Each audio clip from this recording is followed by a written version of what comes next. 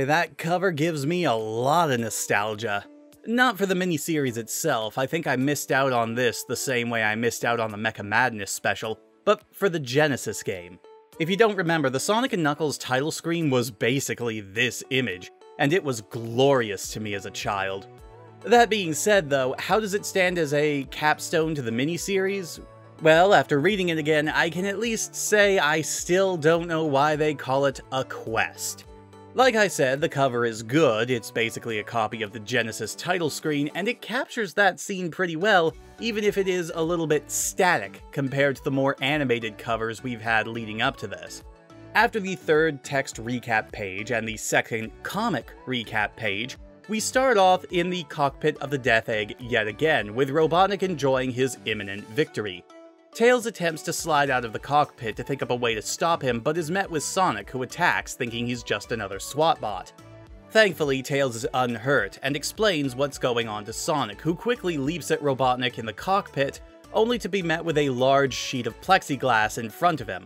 Robotnik heard his approach, and not only put down the protective glass, but also put down one behind Sonic, trapping him, and starts to flood the small space with poison gas.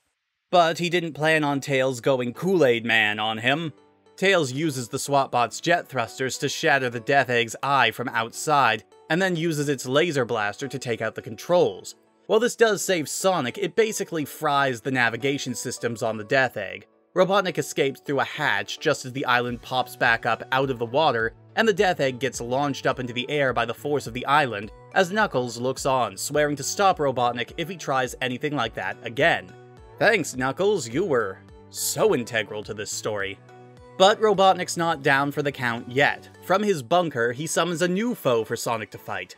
Silver Sonic, who looks far more imposing here than he does in the actual Sonic 2. Sonic immediately attacks the robot, but despite its heavy design, it's easily able to swat Sonic away and take his attacks without flinching. But of course, all Sonic has to do is hit it with a loose wire and it's totally finished. Cut back to Robotnik, who has yet another means of defending himself, the Exoskeleton, a super suit he's psionically linked to the Death Egg to enhance his own power. But before he can confront Sonic, Sonic surprises him by taking control of the Silver Sonic Husk, basically using it to fight Robotnik on equal terms.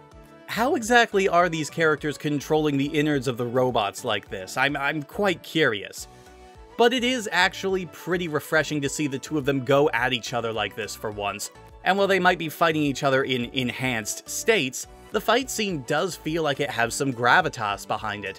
Sonic eventually just flicks Robotnik up through the wall, when Tails explains that their fighting damaged so many critical systems that the whole place could go up at any moment. Sonic and Tails make their way to the exit, grabbing an armful of rings on their way out, jumping out and having Tails float them down to the ground after abandoning the useless Silver Sonic skeleton.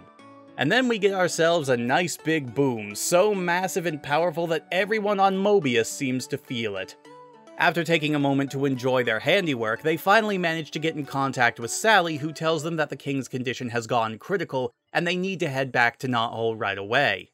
And finally, we see Robotnik parachuting down into his penthouse office after finding out that Snively renamed the city to Snivopolis. He's none too pleased. Luckily for Snively, he got landed on, so he doesn't have to face Robotnik's wrath just yet. Well, that was a thing that just happened. It was an ending. I mean, this issue was probably the best of the three, but I would say that it's only average as far as the comic's quality goes.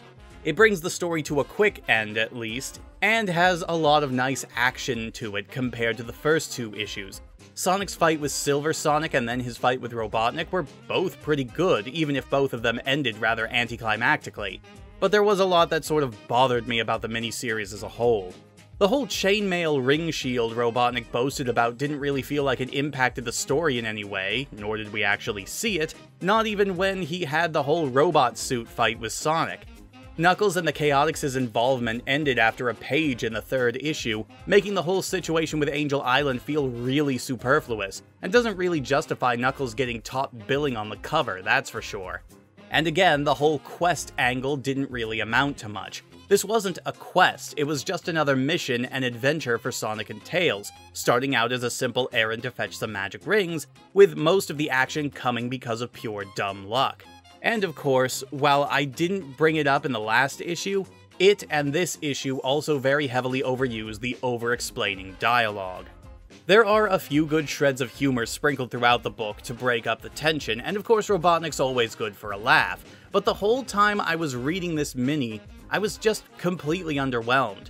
In terms of the artwork, this issue definitely felt like it was the most consistent of the three, but at the cost of a lot of the more impressive shading and angles that were seen in the first and second issue, opting for a more all-around simplistic style. Though that doesn't hurt the action scenes at all, which are all very well drawn and choreographed, if a little short, as I said before. And I have to say, I really like this Silver Sonic design. A pity that we won't really be seeing this particular one again. And so we close the chapter on yet another mini-series. I'd say it was better than the Sally mini, and maybe on par, maybe a little bit better than the Tails mini, but definitely not as good as the Knuckles mini, which still remains the high point for the series' secondary books. Next time, we're moving on from all of this as we move back to the main book with issue 42 to see what everyone else was up to during all of this. See you all next time, everyone.